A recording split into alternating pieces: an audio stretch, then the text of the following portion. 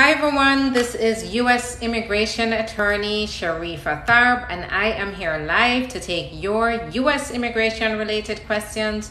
So go ahead and put your questions in the comments right now so that I may answer your questions. So let me formally introduce myself. I'm U.S. Immigration Attorney Sharifa Tharpe, and I help clients to get their green card and status in the United States. So if you have a U.S. immigration issue that you're going through, you're thinking about applying for an immigration benefit, such as a green card or a visa, or you have even been through the process and you have a question, go ahead and put it in the comments now so that I may answer your questions. So you can always go to the link in my bio if you want to learn more about me, a U.S. immigration attorney, as well as the law firm, what I do, how I've helped individuals, how I can help you. And then you can contact the office at 561-405-4889. The phone number is listed on the website, and it's also on every video that I do. So you can always take the information from there and go ahead and schedule a consultation. Now today I'm briefly going to touch on applying for U.S. citizenship. What does that take? So applying for U.S. citizenship, before you apply for U.S. citizenship, you must be a green card holder. So that's the first thing. You must qualify. You can't jump from having a non-immigrant status to becoming a U.S. citizen. You must be a green card holder, otherwise a permanent resident, to be able to qualify for U.S. citizenship. Now, before I go any further, I just want to let those of you who are watching that you can come on here and ask your questions. That's exactly why I'm here. I'm here to answer your questions. So go ahead, you can put your questions in the comments. Even as I'm talking, I usually bring a topic to talk about as well while your questions come in, but you and your questions are my priority. So feel free to put questions in. It can be related to the topic, and it doesn't have to be related to the topic. It can be anything else that you would like to ask a question about that's immigration related. Today, I'm talking about the path from going from a green card holder to a U.S. citizen. What is that? What does it entail? Who qualifies? So the first is, if you're a green card holder, at what point can you apply for U.S. citizenship? That's exciting. And I also want to tell you, now is a good time to do it. Many of my cases right now are going through maximum 6 months. Now, keep in mind that does not mean that that's the case for everybody, but the average time it's taking right now is 6 months for my clients to get through. The shortest time I've seen so far in multiple of my cases is 2 months to get to the interview, from the time of applying to the actual interview. So now is the time to apply. So do you qualify for U.S. citizenship? Now, do you have, and this is valuable for everybody. So even if you don't have your green card yet, it's still very informative, because you could still know, once you do become a permanent resident, what will that journey be like to go from permanent residence to U.S. citizenship. But keep in mind, if you're going through something completely different and you have a question, feel free to put your questions in the comments, because that's why I'm here ultimately, is to answer your questions. And that's what I do. I help clients to get their green cards and status in the United States. Thanks, Shelly Ann Moody, for sharing the live. I appreciate that.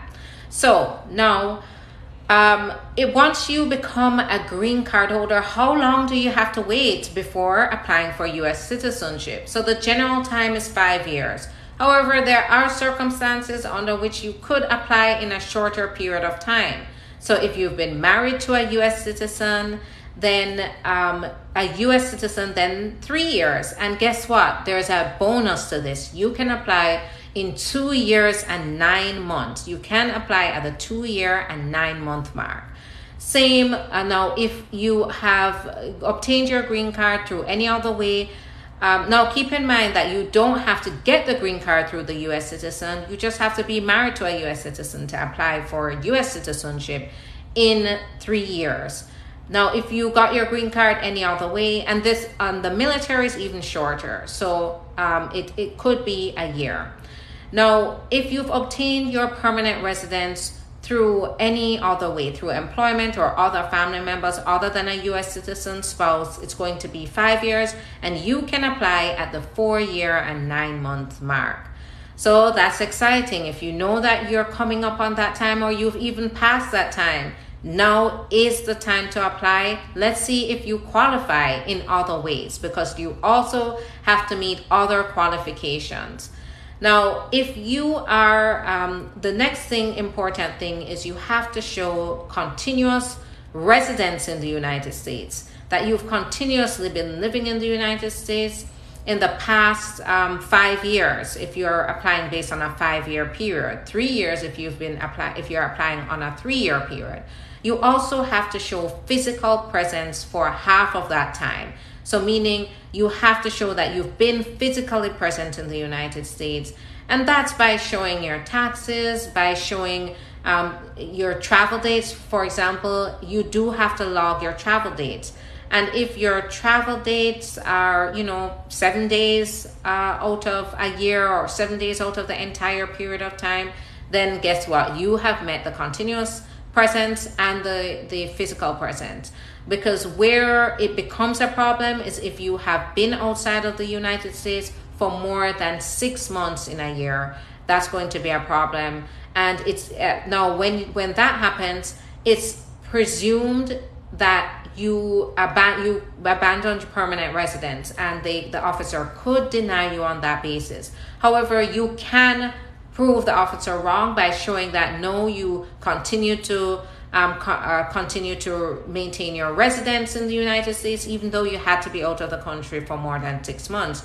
However, if you've been outside of the country for more than a year, that's going to be a problem. So keep that in mind and get legal advice. If these are issues that are familiar to you, you want to get legal advice to make sure that you don't run into any problems, or to make sure that you are protected, you know how to approach these problems. Now, once you've shown continuous residence, physical presence in the United States, and you also have to show good moral character. Now, I know we all believe that we're good people, and that is great, right? We all think we're good people.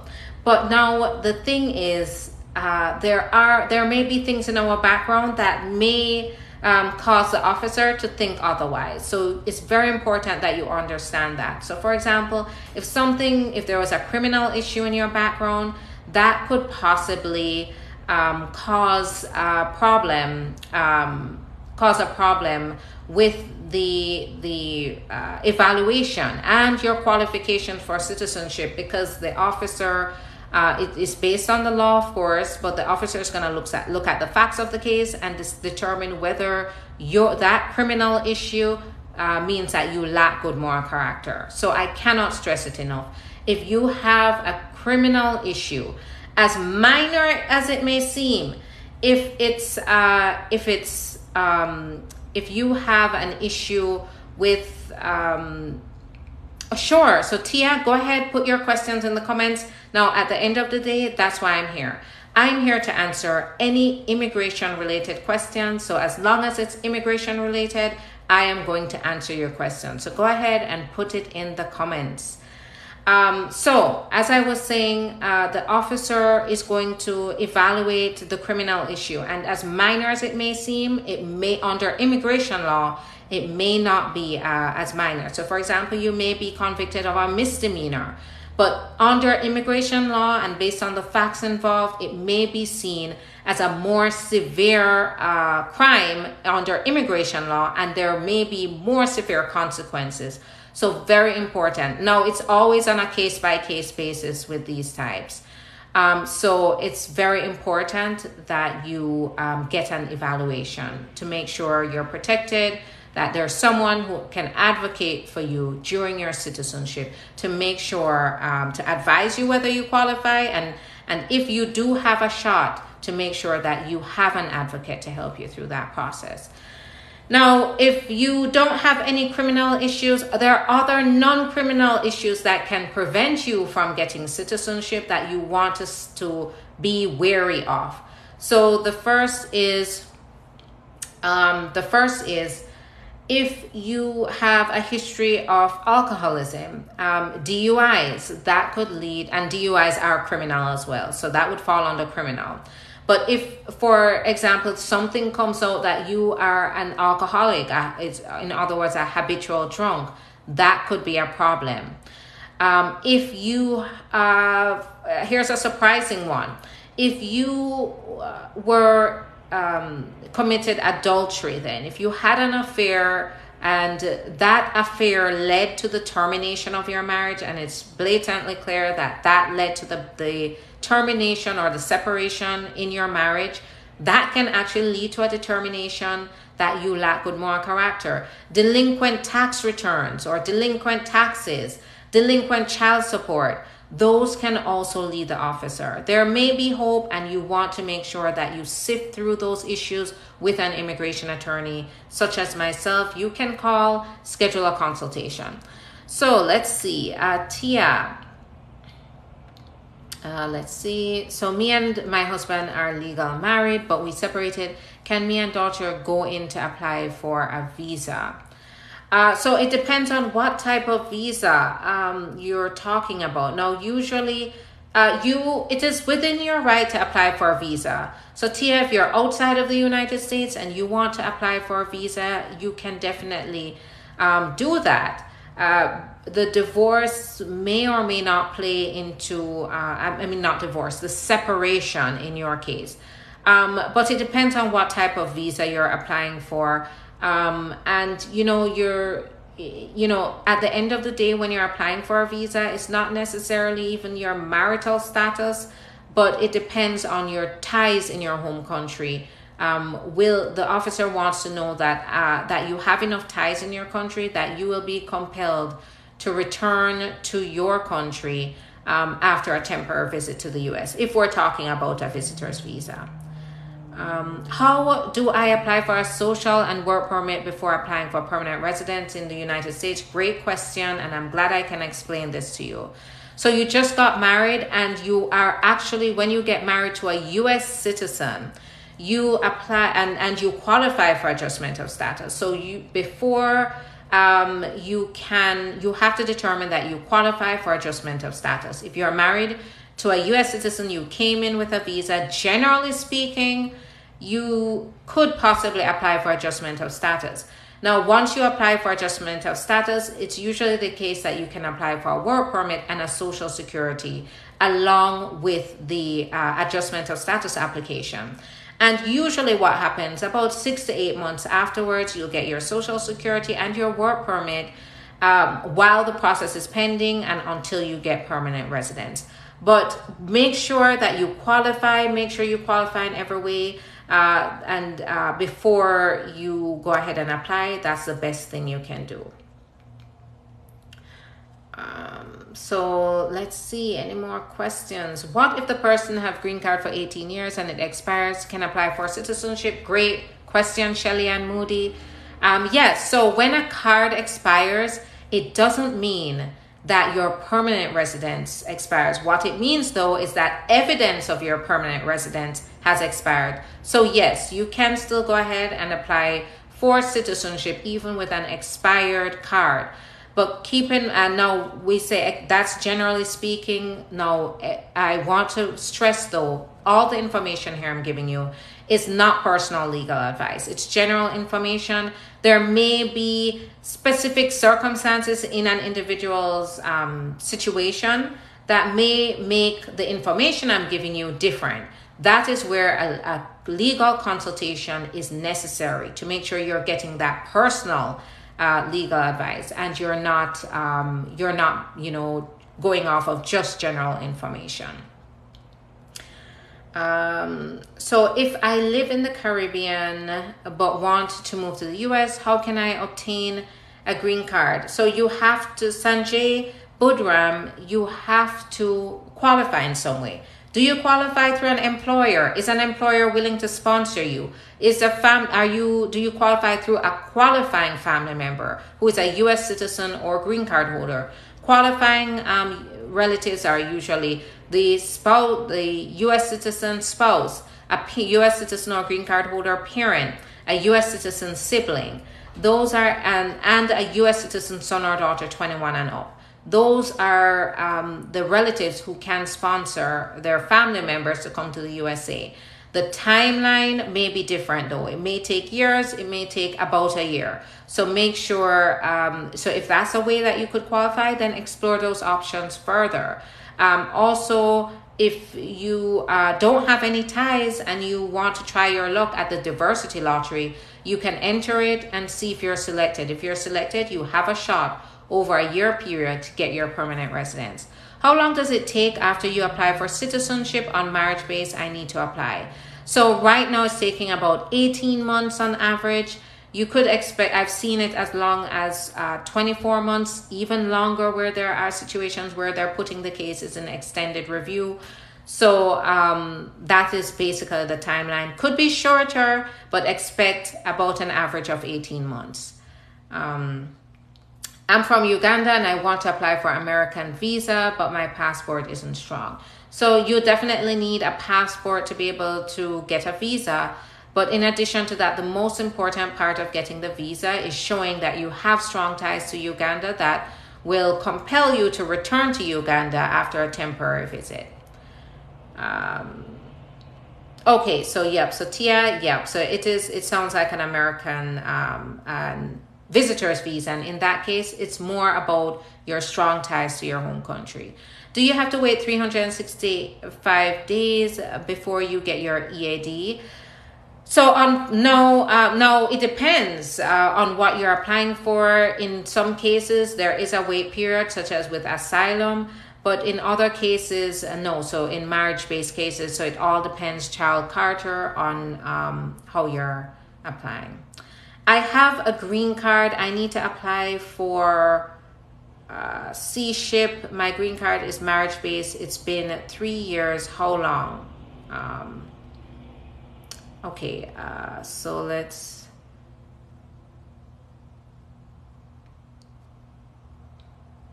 All right. So I have a green card. I need to apply for citizenship. My green card is marriage-based. It's been 3 years. How long for citizenship? So if it's been 3 years since you've had your green card and you've been married to your U.S. citizen for 3 years, then you should be able to apply. You want to make sure that you check, get a consultation, check to make sure you qualify in every other way. But if you are married to a U.S. citizen, you've been married to the U.S. citizen for 3 years, and you've had your green card for 3 years, then you can generally apply.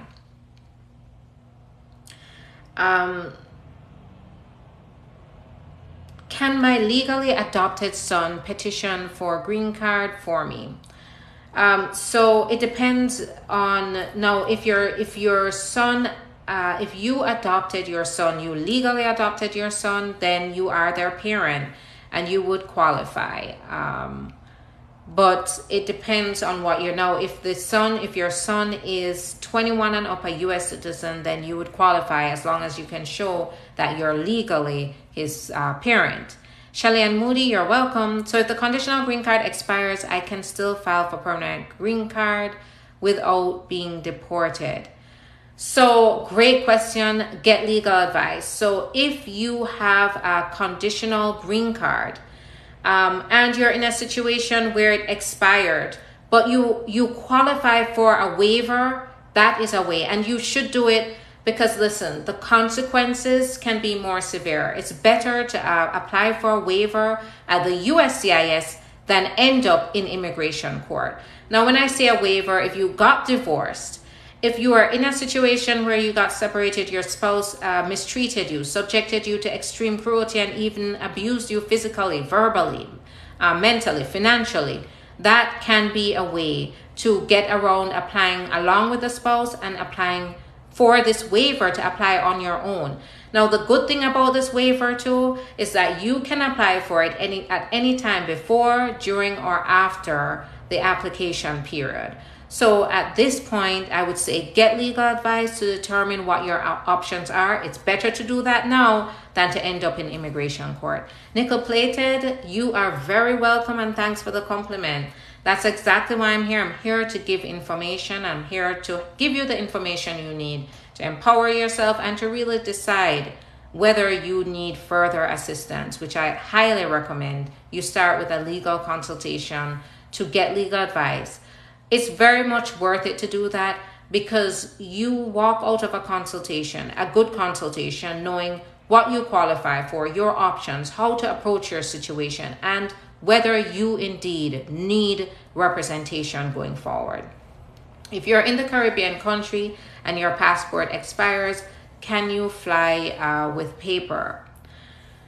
So now, usually no. What you will likely have to do is go to the embassy, and they will issue you like a type of emergency type of visa, or like a passport. Now, I don't know where you're from. I'm talking on the US side. If you're from another country, you'll definitely need a valid passport, and you'll have to deal with your country to decide, to determine how they can issue you a passport fast to travel on. So thanks everyone for your questions. I'm going to head back to work, but it was a pleasure. All your questions were great questions. I also gave you a little tidbit information about applying for US citizenship. I think I gave you enough to determine whether you should at least explore whether you qualify for US citizenship. I can't stress enough, now is a good time to go ahead and apply. You can call 561-405-4889 to schedule a consultation with me to get further personal legal advice, because all the information here I gave you is general information. It's not personal legal advice. So you must make sure you get legal advice to make a decision and to avoid mistakes. That can be very helpful. Now, you can go to the link in my bio if you would like further assistance. And if you want to learn more about me, as a U.S. immigration attorney, what do I do? Who have I helped? What cases do I take? You can do that. You can call right now. There's a scheduling coordinator who is available between 9:30 a.m. and 11 p.m. to take your calls and to schedule your consultation. So there's plenty of time to call, so do it. My phone lines are open 24/7, so you can always call and leave your information for a scheduling coordinator to schedule that appointment. Now, I'm here every day, and I am here sometimes even in multiple times a day. I will be back later on today in the night, so you have more opportunities to ask your questions later on tonight. So follow me, and as soon as you see me go live, you can hop on with me and ask your questions. Thanks so much, everyone, and have a great day. Okay, so I have one more here. Nehad, spouse verbal and mental abuse after filing for AOS. So Nehad, definitely schedule a consultation, because there is a way. If they are doing this to you, you don't have to put up with it. There is a way to apply on your own, even when you have a pending adjustment of status application. And sometimes it's safer to do that, because what I have found with many of my clients, they start the process with their abusive spouse, and then that spouse ultimately sabotages their process, because at the end of the day, sometimes it's in the best interest of the abusive spouse not for the spouse to get the green card. And so they go to the interview, they play games, they pretend they don't know some of your information, you get denied, and they're quite happy with that. So if you can be married, you can stay married, because I know it's a complicated situation. You can still be married and go through a separate process by yourself based on the verbal abuse. This is confidential. Nobody has to know that you're going through this process. It's there to protect you. Call, schedule a consultation. Yes, the consultations come with a fee, TB CAM. It's $150 for up to an hour. But as I said before, it is well worth the time and the money, because you go into come out of a consultation knowing what you qualify for, your options, whether you need further assistance, you avoid mistakes, devastating mistakes, and you can walk out with me as your attorney should you need that. So it's very important. So how do you apply for a work permit? You will need to qualify for some sort of other immigration benefit. Usually there are, for example, applying for an adjustment of status, applying for certain visas like the T visa or the U visa, applying for DACA. When you're applying for certain immigration benefits, it allows you to have a work permit either while the process is going through or by the end of the process. So very important. Jay Hind, it's very nice to see you. Thanks for saying hi. So very important you first evaluate what do you qualify for in order to get the work permit. Thanks again for your questions, and schedule a consultation. You will walk out knowing and being empowered and knowing your options going forward. Have a great day. Follow me and I will be back. So it's not your last time to ask questions. You'll always see me here coming on live to answer your questions. Have a good one, everyone. I'll see you later on. Bye.